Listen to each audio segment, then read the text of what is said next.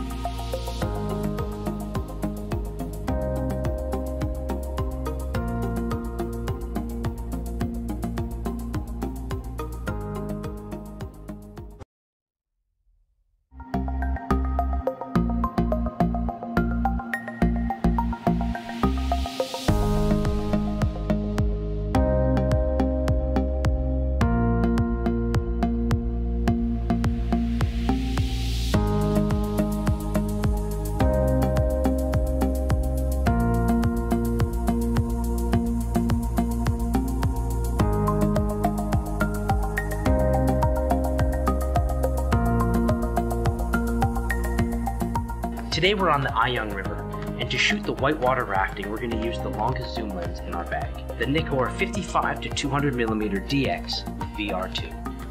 So this is a very versatile, lightweight, compact zoom lens. With the 1.5 times DX crop factor, at its longest, this lens becomes approximately 300mm, which is fantastic for stepping right into the action.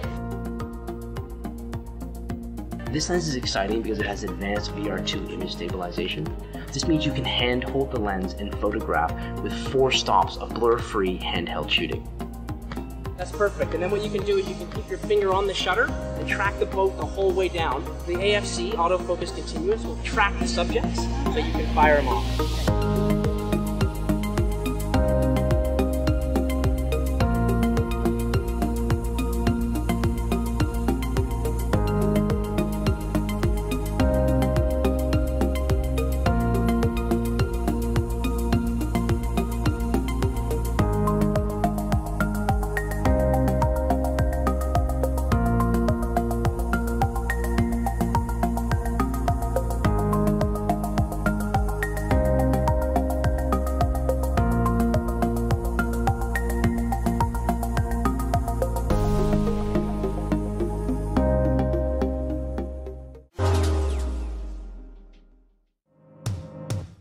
Nikon has set me a challenge to capture surprising angles of some of Europe's popular tourist destinations. I am looking deeper to explore what lies beneath some of the landmarks we've come to see in travel shots. So my current setup right now is the D7500 and the 16-80mm VR. It's the ultimate walkabout lens because it goes from wide to zoom. Is very fast at f2.8 at 16, goes only up to 4 when you have to go to 80mm, so you don't lose that much of light.